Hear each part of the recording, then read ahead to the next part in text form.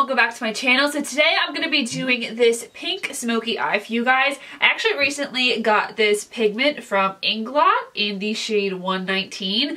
I love Inglot Cosmetics, and so I'm kind of branching out and wanting to buy more of their stuff because I think their stuff's really amazing in quality, and I've always loved the Inglot gel liner in number 77. It's always been one of my favorites. So I definitely want to branch out and get more Inglot products, but for this video, I want to go ahead and share with you guys this look. It's a really beautiful pink glittery kind of pigmented smoky eye. I don't know yet what I'm going to call this, but I really love these kind of looks. They're always one of my favorites to do. I love doing smoky eyes, and I love doing things with pigments and glitter, which I haven't done in a while here on my channel. So yeah, I think this is really fun, and I hope you guys enjoy it. Let me know in the comments down below if there are any other videos you guys would like to see, and I would definitely love to do them for you. So yeah, I hope you guys enjoy, and I'll see you in my next video. Bye.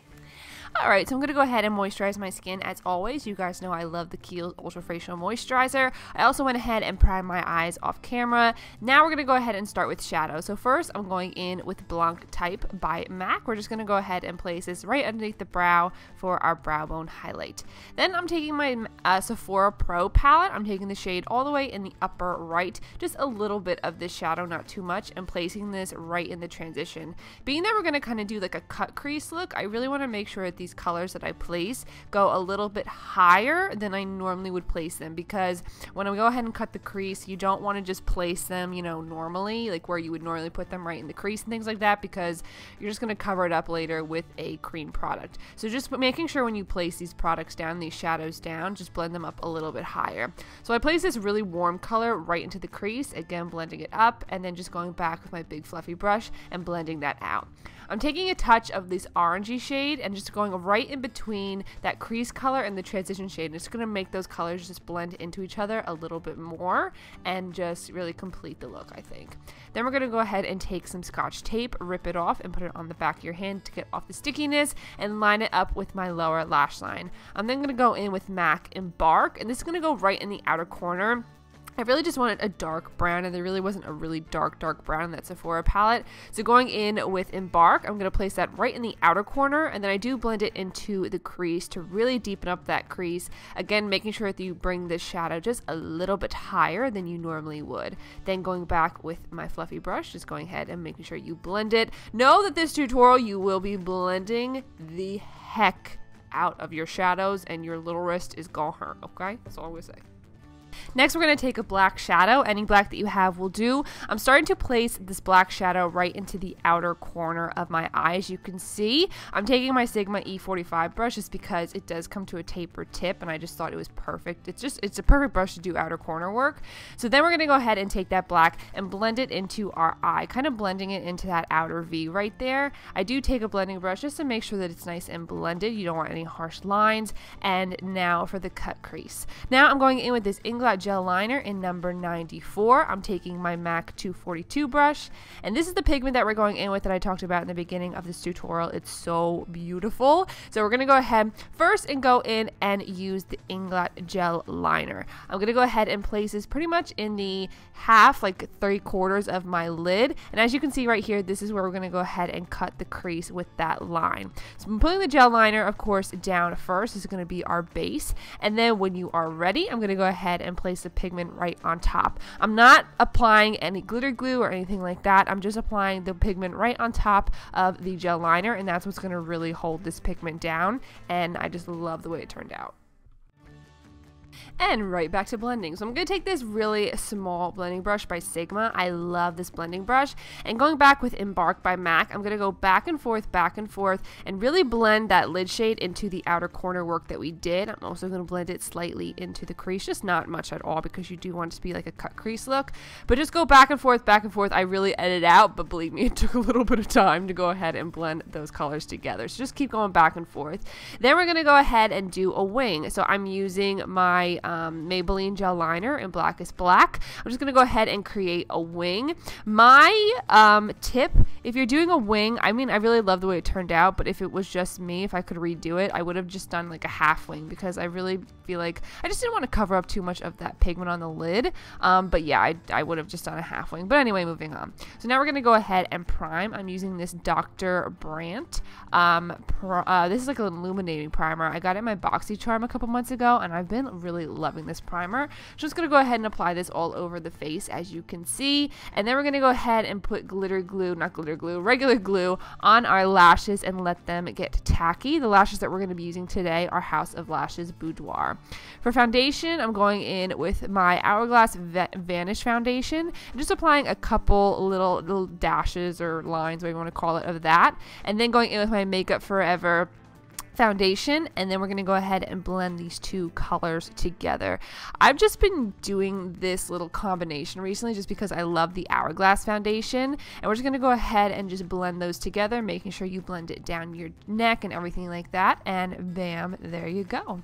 So now we're going to go ahead and apply our lashes. Like I said, I'm using House of Lashes in Boudoir, which are one of my favorites as always. For concealer, I'm going in with my LA Girl Pro Conceal. Ooh, sorry about that. My LA Girl Pro Conceal in Natural. I'm just go ahead and just do kind of a triangle motion under my eyes, as well as highlight the rest of my face using this concealer.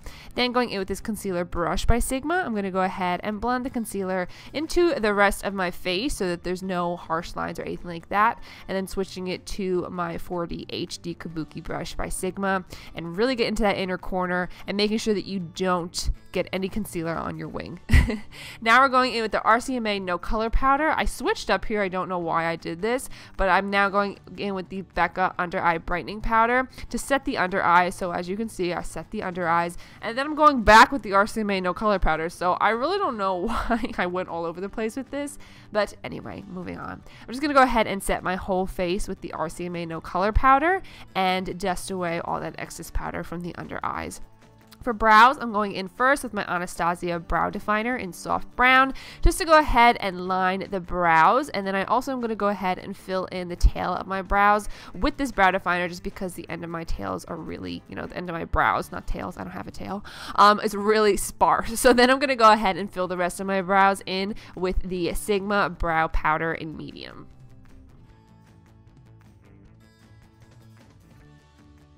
For contour, I'm going in with my Kat Von D Shade Light Contour Palette. I'm just going to go ahead and contour the cheeks, forehead, and also the sides of my nose using this powder. It's one of my favorites. I actually switched to another one, so I'll use that in my next video because I always use the Kat Von D.